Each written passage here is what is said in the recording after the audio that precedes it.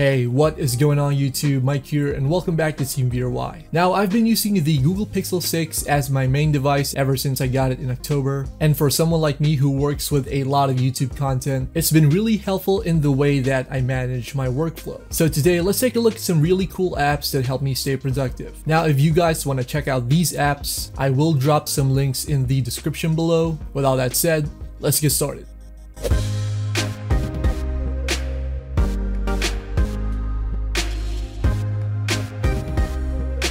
Now, first on this list, we have Spike. Spike comes both in app and web formats, and I think that it radically improves upon existing email services with great features that make the whole email experience a lot more streamlined and easier to use. It's developed to help you be more productive, and it's actually saved me a lot of time and helped me to declutter my workflow. Let me share how. Let's start with the user interface. Spike is designed in a way that lets you view your emails in chat format. I think that this massively improves the way that you can communicate with people compared to the older formats that we see on other email services. You can also set up group chats with multiple contacts for collaborative opportunities, and these also appear in chat form. If you send an email to someone who isn't using Spike, they'll be able to view the message as a regular email, while you can still view it in chat form. You'll be able to know when they read it thanks to read receipts, and you can also add a custom signature to your emails. Spike also does a great job of sorting your spam mail from the ones you really need to get to. It intelligently creates a priority inbox that sorts all your unsolicited and unwanted mail into a separate inbox, keeping my main feed clean with less distractions. The priority inbox also features people mode that organizes my messages based on people and keeps the conversation in a single thread. This saves me precious time when replying to contacts in the middle of a busy workday. For example, if I get back from a long vacation or weekend, I don't have to scramble looking for important messages because they're always at the top of my inbox. If I do need to search for very specific emails, Spike's Super Search allows me to accurately pinpoint certain conversations, and I can even search for file attachments which instantly appear with previews. The search feature has saved me a lot of time, and for someone who receives a lot of emails every day, this really helps me reduce the clutter. For example, I can easily search for an email containing a specific image file from several months back with no trouble at all. Another way that Spike has streamlined the entire email and messaging process for me is with its file attachment system. Like I said earlier, the app does a great job of simplifying the entire email process. For example, if I want to send an image to a client, I can simply take a picture on my phone and it quickly gets uploaded to the message thread. I can attach other file types as well with a simple tap on my phone screen. If you want to maximize your productivity, Spike integrates notes right into your inbox. And you can create tables, to-do lists, or even organize notes to work on, for example. Spike notes are dynamic, and you can edit them to add image and video files, all from the comfort of your own inbox. You can add family members or business contacts to your notes so you can work, share ideas, or collaborate with them on tasks and assignments, all in real time.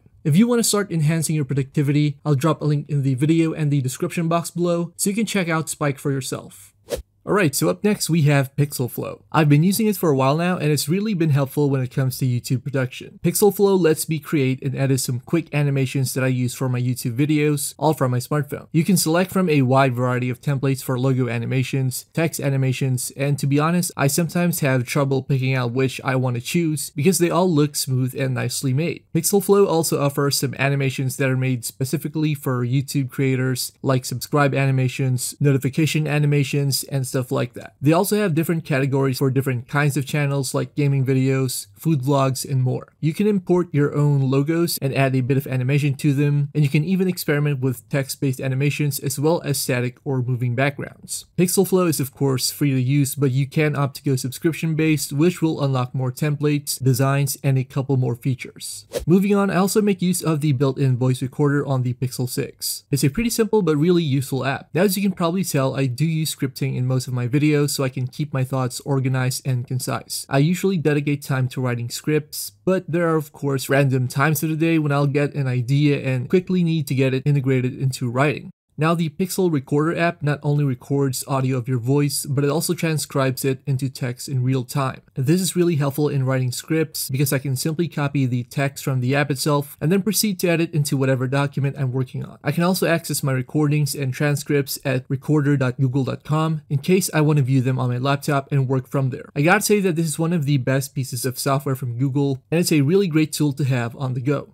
Up next, we have Tubebuddy. I've been using Tubebuddy pretty much since I started this channel. Now you might say that it offers the same functions like YouTube Studio. Tubebuddy does offer a couple more features that make me enjoy using it. For one, it lets you know about what changes you can make to improve your video and your channel performance based on analytics. For example, it'll give you suggestions on how you can use keywords and tags within your video so you can improve SEO for your content. Tubebuddy also ranks these tags and keywords, and by looking at the app, I can see whether my video is getting decent search visibility, and seeing which of my videos do well does add a lot of motivation and confidence to keep on creating more content. Another nice feature on Tubebuddy is the inclusion of milestones. They're kind of like achievement trophies, and it's nice to be able to see how much your YouTube channel has grown over time.